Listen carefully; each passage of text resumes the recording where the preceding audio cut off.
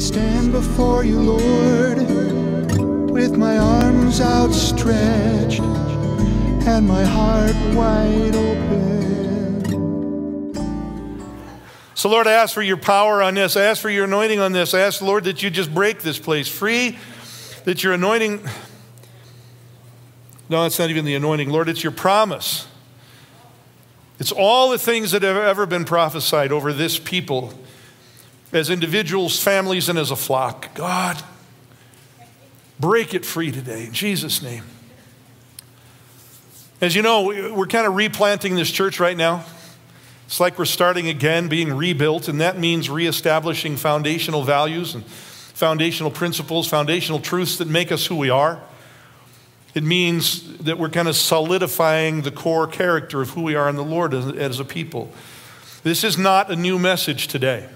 So if you've been around a long time and you think you're hearing something you've heard before, look interested. All right? Because we need to reestablish some things. 1 Corinthians 12:13, the verses after that. For by one Spirit we were all baptized into one body, whether Jews or Greeks, whether slaves or free. And we were all made to drink of one Spirit, for the body is not one member but many.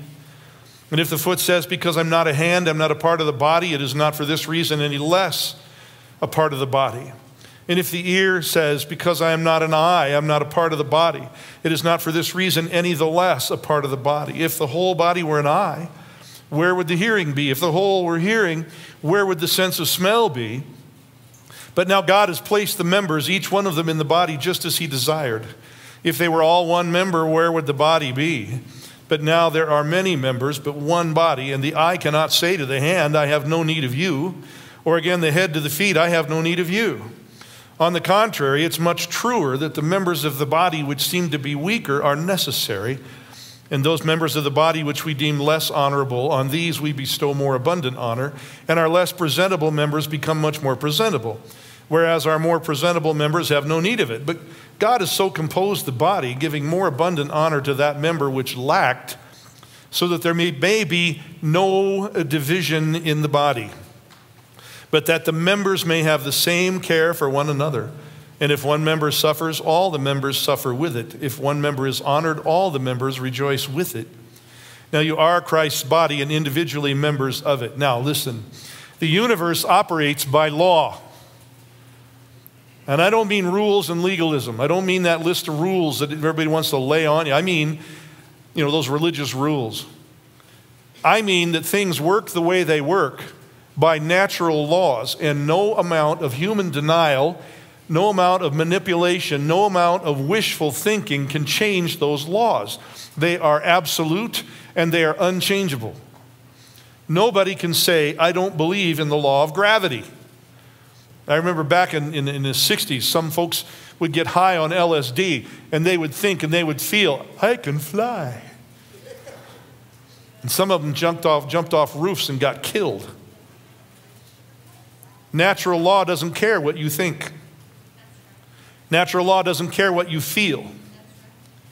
Spiritual laws are just as real and just as absolute. God didn't create two universes, he created one, and the same laws apply in both places. Natural law and spiritual law are the same laws.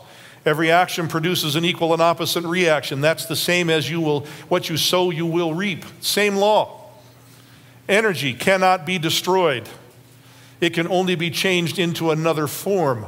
And that's the same as be transformed by the renewal of your mind, that you may prove what the will of God is. It's the same mind. It's the same energy. It's just changed. It's renewed. But if you want to think of it this way, love is a form of energy that can't be destroyed. But if you focus it in the wrong direction, it becomes forms of hatred in the name of love. It morphs. Energy can't be destroyed, it just takes another form. I'm just illustrating laws of the universe, the physical universe, that apply in the spiritual universe. So the enemy of our soul opposes the kingdom of God, and what he does is he works to twist those laws to our disadvantage so that those laws don't work for our benefit, so that we lose the blessing, so that the energy of our lives morphs into other forms of energy that hinder and destroy. Now, the focus today is the law of oneness. And what happens when we work with that law? What happens when we work in that law? The principle is that oneness between human beings releases power. You want to know why we haven't seen a lot of revival in America? I'll tell you. Right there's the root. Oneness releases power. Things get built. Things get done. Now, I'm not talking just about unity. Unity is a really weak word. It's overused. I hate that word. It's worn out. I'm done. In the body of Christ, it seems, through the years, it has seemed like we equate the word unity with mass meetings and cooperative events between churches and things like that. And I've seen very little fruit come from those things, except in isolated cases in cities here and there. Unity doesn't take us far enough. It doesn't take us far enough into the mystery of God. I've worked for unity my whole career, and I've seen a lot of activity come from it, and I've seen a lot of energy expended, but I haven't seen very little real power. I've heard lip service. I've heard people say that they love one another and that their hearts are clean. And then I've seen them undercut and backstab one another in the next hour. Most of my life, unity has been little more than just a religious word like a poster on a wall. It covers a lot of space, but it's paper thin. Oneness, on the other hand, oneness is a state of deep, profound resonance of heart and spirit. It's deeper, it's different than the shallow water of what we call unity. It's the kind of love that led Jesus to become one with us to such a degree that in that oneness he took upon himself our sin and died in our place. It's the kind of oneness of mind that formed the foundation of the outpouring of the Holy Spirit that filled the disciples on the day of Pentecost and rocked the world. Acts 1:14. These all with one mind. Doesn't mean they were all thinking the same. It means their hearts, their disposition, their focus, their attitude, that was all in the same place. There was a resonation. With one mind, were continually devoting themselves to prayer. And then Acts 2:1, when the day of Pentecost had come, they were all together in one place, and power fell on them, and miracles happened. Lives were changed. People got a revelation of who Jesus is, and they fell all over themselves to get saved. It began with one mind. Oneness starts with the nature of God himself. Deuteronomy 6:4. Hear, O Israel, the Lord is our God, the Lord is one. Shema Yisrael, Adonai Eloheinu, Adonai Eloheinu Echad. In the Hebrew, there are two words for one. They come from the same root, but there's two words. Yachid means absolute one, no internal variation at all. Echad means one with an internal plurality. Echad is the word used in that prayer, the Shema, the foundation of Judeo-Christianity. Hear, O Israel, the Lord is our God, the Lord is one. Echad. One, oneness with an internal plurality. So the very strength of God is vested in the plurality of his nature that exists forever without negating the oneness. And if you think you got that figured out, you just became a heretic. Even the word for God, the singular for God is El in the Hebrew. But when you refer to the God, the only God, the true God, it's Elohim, the plural. And so even his name, his proper name is plural. Elohim. One God in three persons, perfect love, perfect resonance between them. See, the power of God is woven into the oneness of his own nature as three in one. It's not just a unity, it's a oneness.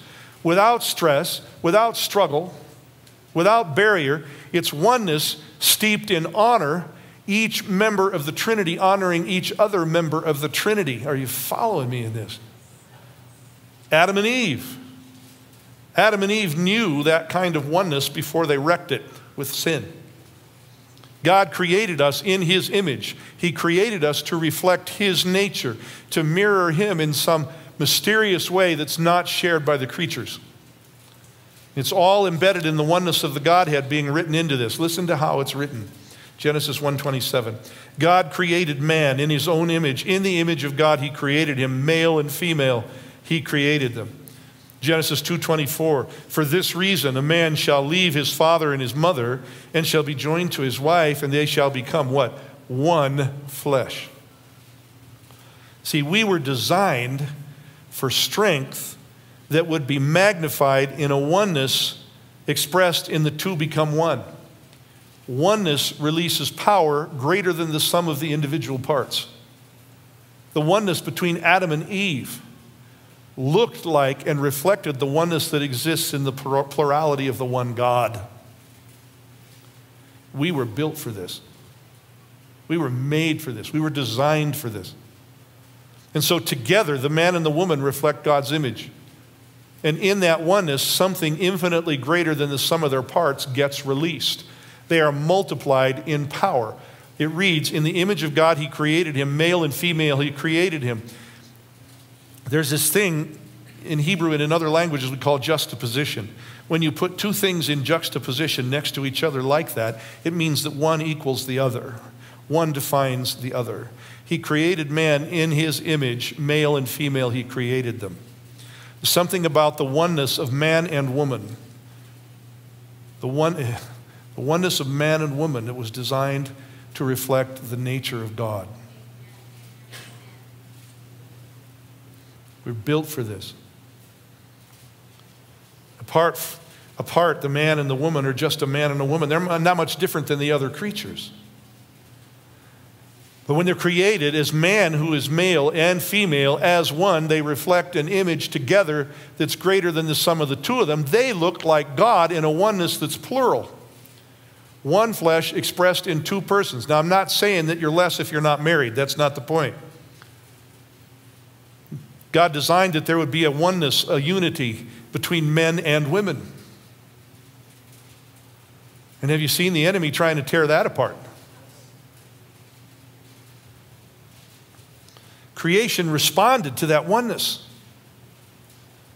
Creation rendered up its produce and rendered up its sustenance to Adam freely. Now imagine, think of this. Imagine, here's a whole creation full of plants and animals. All kinds of things.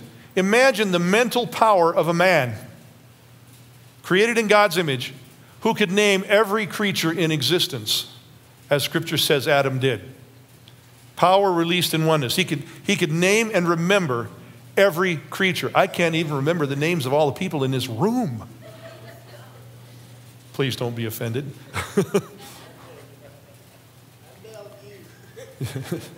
Yeah. Beth and I, one flesh. If there were two of me, the two of me together would be weaker in ministry and weaker in life than Beth and me together. Together we are a power that looks like 2 + 2 = 8. That's bad math, but it's great theology. And so Satan works overtime to destroy marriages and set men and women against one another and break up the oneness that God intended so that he can destroy us as individual people, and he can destroy us as a society, and he can destroy us as a culture and destroy us as a church. The enemy wants to weaken us, wants to take advantage of us in order to advance a demonic agenda. And I tell you what, as the left has advanced the narrative of male dominance and victimization of women, and as masculinity has been increasingly despised in this culture, have you seen the increase in broken families and sexual perversion over the last 40 to 50 years? Hello. You know what? It even affects us physically. Do you realize that sperm counts in men are down something, what is 60%? I can't remember the exact percentage. Testosterone levels are down by dozens of percentages in men. As men are developing, they're smaller because there's a physical effect to a 40 or 50 year war on men. in order to weaken and to divide and for us not to know who we are. 1 Peter 3:7, you husbands, in the same way, live with your wives in an understanding way as with someone weaker. He means physically weaker. If you're married and you think your wife is weaker than you emotionally, we need to have a talk. In an understanding way, as with someone weaker since she's a woman, and show her honor. Honor as a fellow heir of the grace of life, so that your prayers will not be hindered. To sum up, let all of you, married or not, be harmonious, sympathetic, brotherly, kind-hearted, humble in spirit, not returning evil for insult or evil for evil or insult for insult, but giving a blessing instead. For you were called for the very purpose that you might inherit a blessing. Now, when the man and the woman are one and equal, a power greater than the sum of the two of them is set in motion with two outcomes in an increase of power. One, your prayers are released and not hindered. Two, you inherit a blessing that affects your life in time and in eternity. But you have to fight for it. You have to decide for it. You have to sacrifice for it. There's a price to pay. Sometimes it's not easy to be harmonious and sympathetic and brotherly and kind-hearted and humble in spirit. Not returning evil for insult, evil for evil or an insult for an insult, but giving a blessing instead. Oneness. Oneness with a mate, oneness with others in the body of Christ will make you and us a force that cannot be defeated in life or in ministry. It is the natural law of the universe, the way God designed things to work. It's a principle of the universe, like the law of gravity or like the law of physics. God knew the principle because he wrote it into creation, and then you get the story of the Tower of Babel. I want to share it because I want to illustrate the principle. There came a time, wasn't long after Adam's fall, when humanity united in sin, came together in oneness, in sin. And it resulted in a release of tremendous power, but there was an unholy focus. It's the way the universe works. But there was an unholy focus, and God had to put it down in order to prevent a cosmic disaster. Most of you know the story of the Tower of Babel. Man's arrogance had grown to such a point that he thought, I'm going to build this tower, I'm going to ascend to heaven. Genesis 11:4 says, by building a tower whose top will reach into heaven, and let us make for ourselves a name. Well, the Lord knows the power of oneness. He built that principle into the universe, and it works whether you believe or not. It's how he designed it to work. He knew what it would release, and so he took action to block what they were doing in order to prevent what might have been a cosmic disaster. And so Genesis 11:6, the Lord said, behold, they are one people, and they all have the same language, and this is what they began to do. And now, listen to how he puts it, nothing which they purpose to do will be impossible for them because of oneness. Nothing that they would attempt would be impossible. And so the law of oneness that releases a power greater than the sum of the people operated even in sin because it's a law of the universe. Same way as the law of physics works. Genesis 11:7, God says, he's talking to himself now. Remember, God is a plurality. 3, come, let us go down and there confuse their language so that they will not understand one another's speech. So the Lord scattered them abroad from there over the face of the whole earth, and they stopped building the city. So he broke up their oneness that was focused on something ungodly, and he did it in order to prevent a disaster because he understood his own principles. I'll just insert this. If you think that you're going to overcome your obstacle, you think that you're going to get out of your depression by isolating, you're lying to yourself. Because the power is in the oneness. Here it is for the body of Christ, Psalm 133. Behold how good and pleasant it is for brothers to dwell together in unity. It is like the precious oil upon the head, coming down upon the beard, even Aaron's beard, coming down on the edge of his robes. That image is of the anointing power to be a priest. So unity is like that anointing that comes to empower you. Now here's the next part. It's like the dew of Hermon coming down upon the mountains of Zion. There were dry areas. The dew would fall up on the mountain, and then it would run, just like we have here. We got water running down from the mountains right now. If we didn't have the snow, we wouldn't have a Denver. It was the same thing there. The dew would fall on the mountains of Hermon, and it would run down so they could water their fields. So he says unity is like that. It will produce fruit. Standing in oneness produces fruit.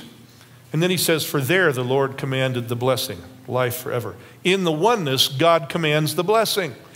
If you don't have the oneness, you cut off the blessing.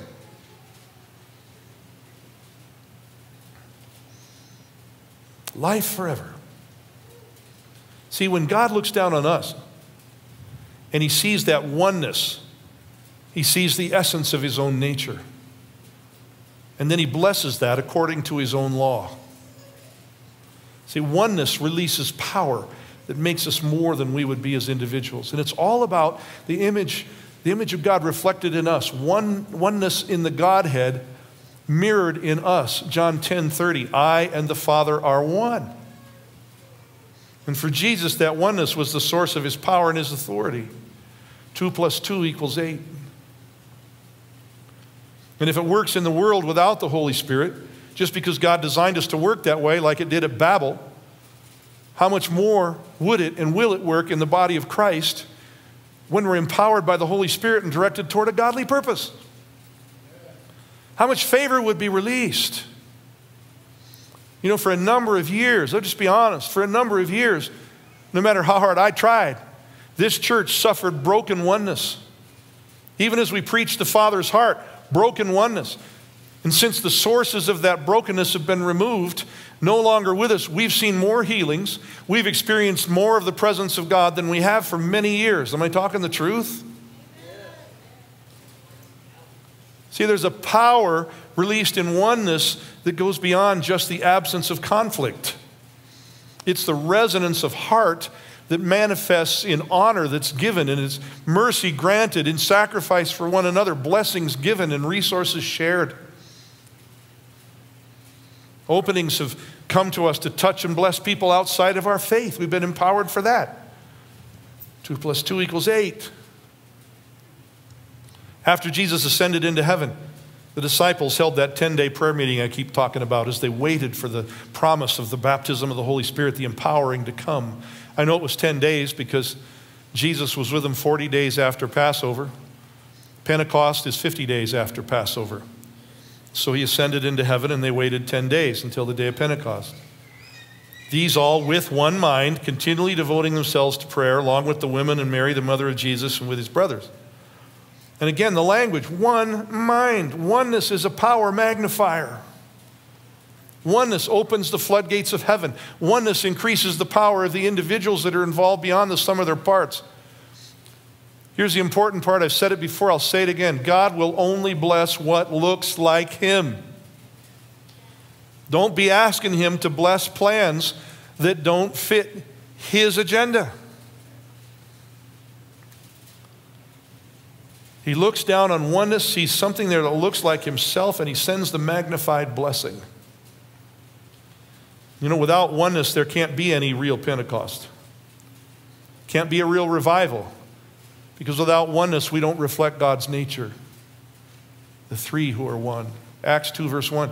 When the day of Pentecost had come, they were all together in one place. You know the story.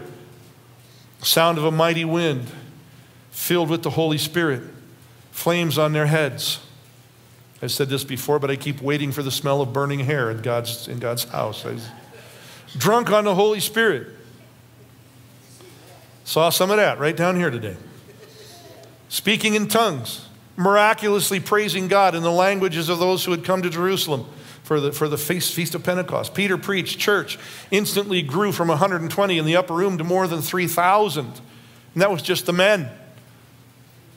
And it was in large part because oneness opened the floodgates of heaven. Prepared them to receive. Power had a landing place. What the 120 shared looked a lot like the image of God. One mind.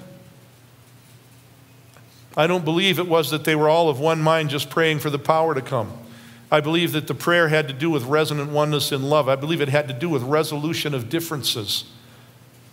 I believe it had to do with honoring one another, with forgiving one another, with repenting of sin. He breathed on them in John 20 to deal with sin, and they acted on it. There was a sense of being tuned to one another in heart, in desire, in purpose, in guidance, and in love. Do we want a real Pentecost? Or are we playing games? Are we looking for nice church? Or are we looking for God to make the kind of mess he made on the day of Pentecost?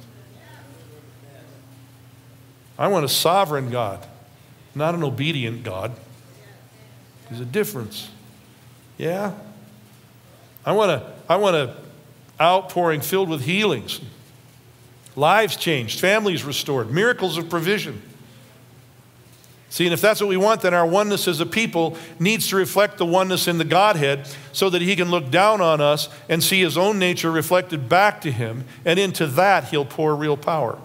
John 17:11, I am no longer in the world, and yet they themselves are in the world.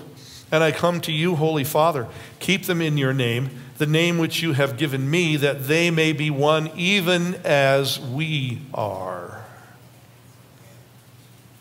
It means it's a level of resonance among us that makes no sense, that can't be described, that can't be defined. It can be sensed and experienced, but you can't find words for it. One God, not three. Three persons, but not three gods.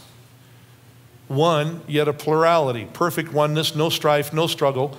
Perfect harmony in three who are one, and then that reflected in the oneness we enjoy together. See, I just passed the 43-year mark for full-time ministry. And I can tell you, there's always somebody saying, why didn't I get noticed? Why didn't I get time?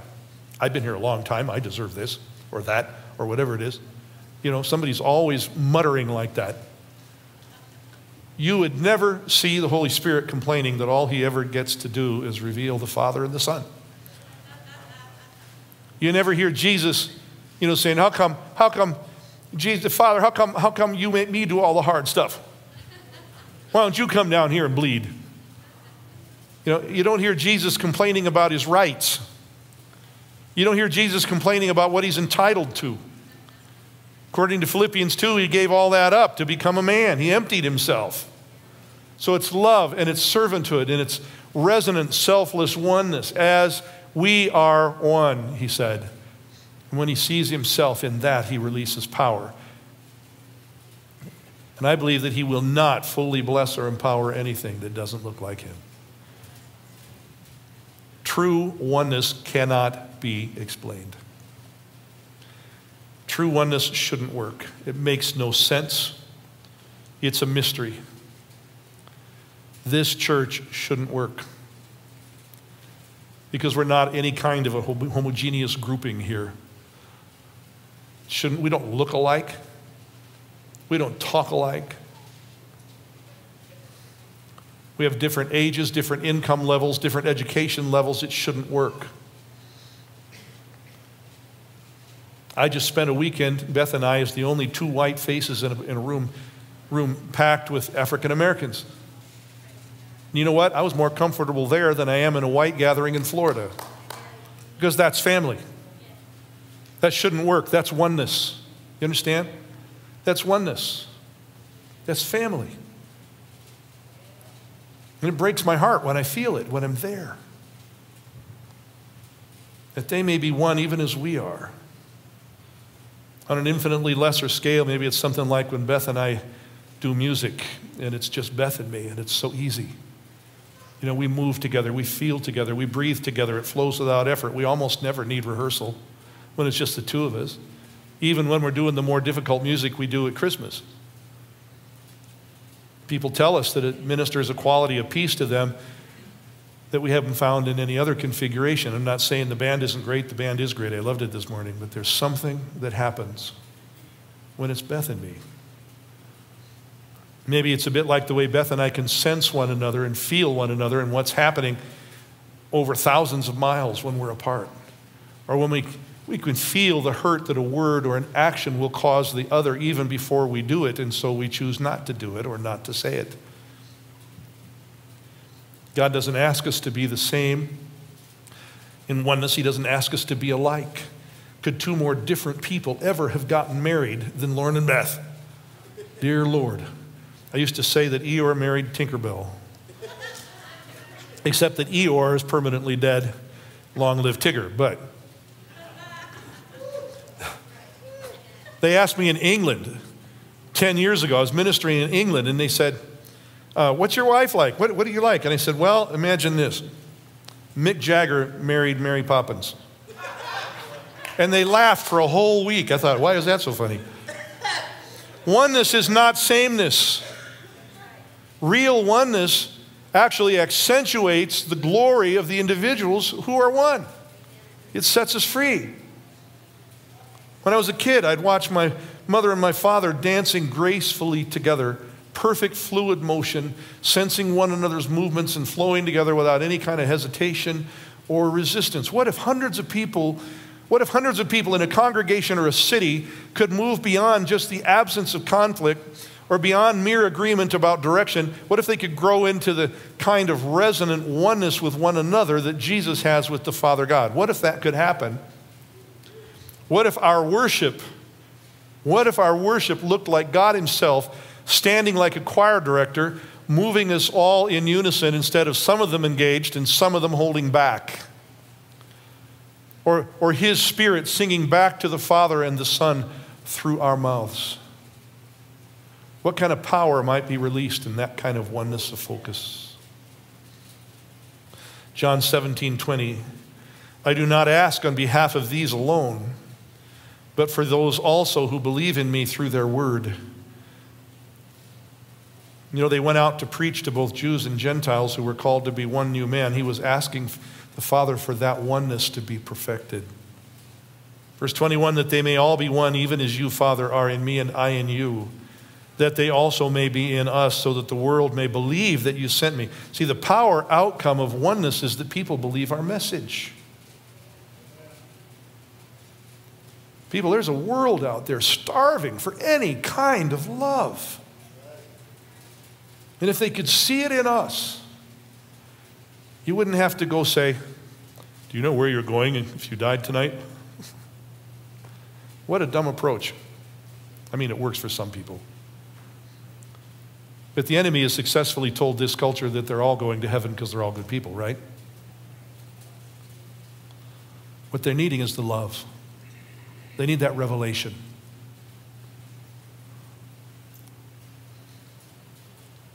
Verse 22, the glory which you have given me, I have given to them, that they may be one just as we are one. The glory is the oneness. Whoa, you know, we're crying out for glory. We want revival. Lord, send your glory. The glory is the oneness. I've given them the same glory that you gave me in our oneness. We pray for the glory to come, but the glory given to us is the glory the Father gave Jesus. That's oneness with one another and with him.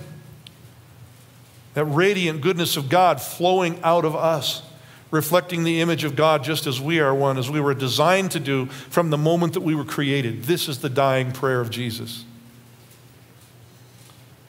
Verse 23, I in them and you in me, that they may be perfected in unity, so that the world may know that you sent me and loved them even as you have loved me. Matthew 18, 19, and 20. Again, I say to you that if two of you agree on earth about anything that they may ask, it shall be done for them by my Father who is in heaven. For where two or three have gathered together in my name, I am there in their midst. God looks down, sees his own image reflected in the mirror of our oneness, and says, I can bless that. What it means is that we discern together in our oneness what Jesus is saying. We come together in oneness in our prayer. We discern what Jesus is saying, and we agree in our oneness that we're hearing the same thing. And then we ask, and God sees himself in our oneness. You know, when Peter, this thing about, well, Peter went on to say, actually, he went on to question God, how often shall my brother sin against me and I forgive him? Peter was looking for a way out of this. Up to 7 times, Jesus said to him, I did not say to you, up to 7 times, up to 70 times 7. Listen. Because Peter had been hanging out with those other 11 idiots for 3.5 years. And he had plenty of objections, plenty of reasons not to trust them. So he's looking for a way out. The issue wasn't forgiveness, the issue was agreement. That special quality of oneness that releases power.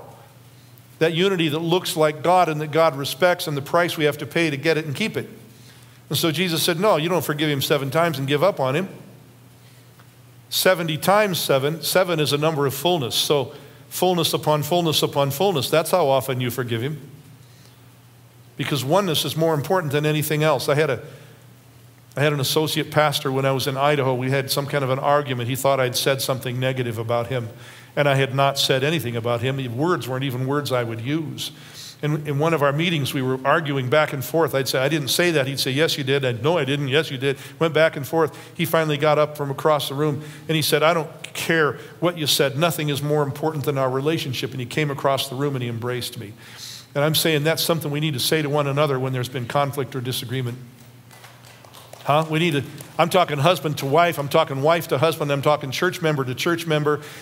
People to pastor, pastor to people. I don't care what you said or what you didn't say. Our relationship is more important than any of that.